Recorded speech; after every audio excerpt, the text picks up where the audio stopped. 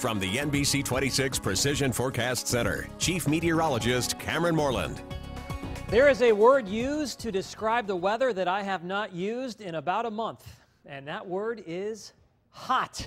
Here's a look at your 7-day temperature trend. Highs tomorrow, Saturday and Sunday will be in the lower 80s, upper 80s to around 90 on Monday, and then upper 80s to lower 90s as we move into Tuesday, Wednesday, and Thursday, and that is hot weather. Today was our warmest day in over a week. Most spots were in the upper 70s to lower 80s, and as you can see, the warm-up is just beginning. 79 degrees right now in Oconto. We've got 75 in Chilton. It is 81 in Wapaka. Near Lake Michigan, with a breeze coming in off the lake, it's a little bit cooler, 73 degrees in Manitowoc. 77 right now in Green Bay with mostly sunny skies. In Appleton, it is also mainly sunny with temperatures in the mid-70s. The satellite picture this evening shows abundant sunshine across Wisconsin.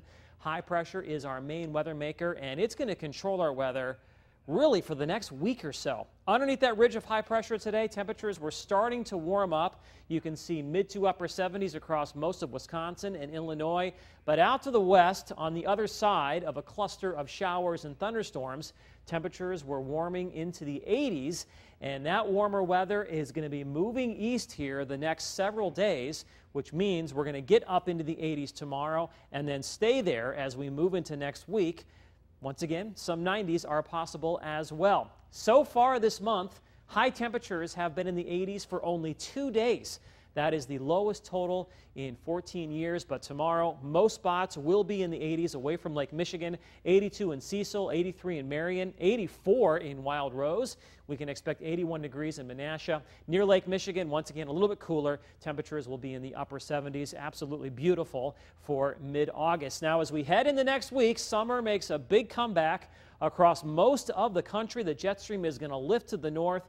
It is going to be significantly warmer. Temperatures running 10 to 15 degrees above normal for this time of year. And once that very warm to hot weather gets here, it's going to be sticking around. The computer models have us seeing above to much above normal temperatures right into September.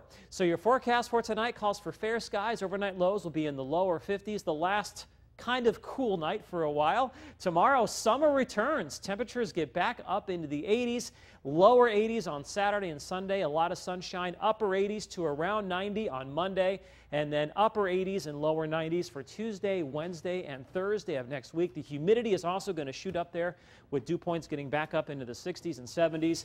And although I don't have it on the graphic, there could be a shower or a thunderstorm at some point as we start to get into that hot and humid air mass next week. That 7-day looks a little more appropriate for August, Tom. It does. I mean, temperatures really have been below normal for about the last 3.5 to 4 weeks, so this is going to be a big turnaround as we wrap up August and head into September. All right.